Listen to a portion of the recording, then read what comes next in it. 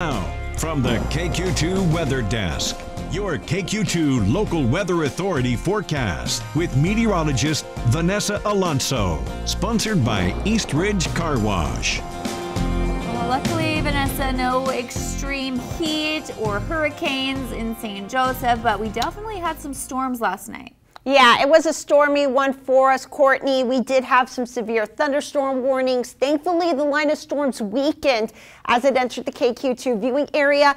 The rain is coming to an end this morning. Can't rule out another chance of it later on today as a cold front will be pushing through here. Out ahead of it, it's going to be another hot and humid day, but the sunshine and near average, less humid conditions are returning just in time for the weekend. And perfect timing for the kiddos as it is the last weekend of summer vacation for them before they head back to school next week.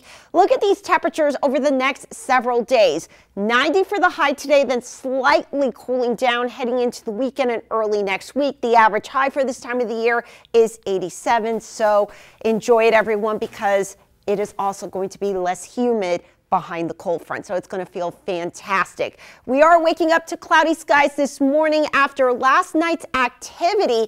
The storms that pushed through here is now moving into Kirksville, Missouri, Ottumwa, Iowa, Quincy, Illinois, and just to the south of us into Joplin and Springfield, the I-44 corridor. We do have some clearing out to the west, so I am anticipating sunshine mixing in with clouds, but we have more clouds out to the west as a cold front will be pushing through here again later on tonight. We are seeing the sunshine trying to peek through the clouds on our Reed automotive camera looking out to the east on the south side of St. Joseph. Roads are still wet out there, so do allow for some extra travel time, but you can feel it in the air. It is mild, it is muggy. Temperatures right now sitting at 72 here in St. Joe, a dew point at 70, humidity values very high in the 90 percentile.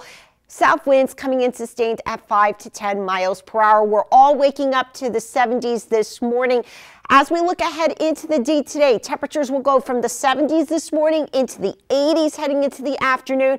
I do think we'll top out at 90 degrees thanks to the sunshine that I'm expecting for later on this afternoon.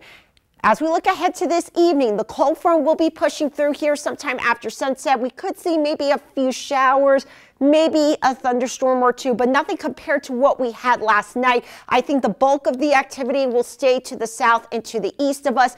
Over the next 24 hours, high pressure is going to be building in. It's going to bring us sunshine, quiet weather, pleasant temperatures, and less humidity in the air. So get ready, everyone. 90 for the high today. Again, the rain and the storms are coming to an end. Clouds this morning, more sunshine by the afternoon with the warm and humid conditions.